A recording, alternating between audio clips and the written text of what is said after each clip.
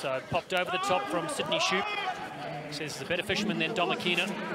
They know each other pretty well in their days in Austin, Texas. American Raptors with a little counter-attack. The space opens up tremendously. Looking to step off the left. Great bit of skill. Samu Smith gets it away. Lovely bit of offload to Akina. Puts the hammer down, and the offload is there. J.Zaccardo comes through. He's unstoppable. Oh, the American Raptors. Arms come up. The celebration is there too. It's on the bench and it's on the field. Counter-attack on the kick, and I mean that's when you've got that broken field defense. Seattle choosing fractured, and for a lot of these players with backgrounds in different sports, that broken field can be the time when their brains are hardwired to see the space and see the opportunities. But it's the offloading that's amazing, and the support lines and hitting those support lines at chase. And you saw there was a man covering him there, but he hit the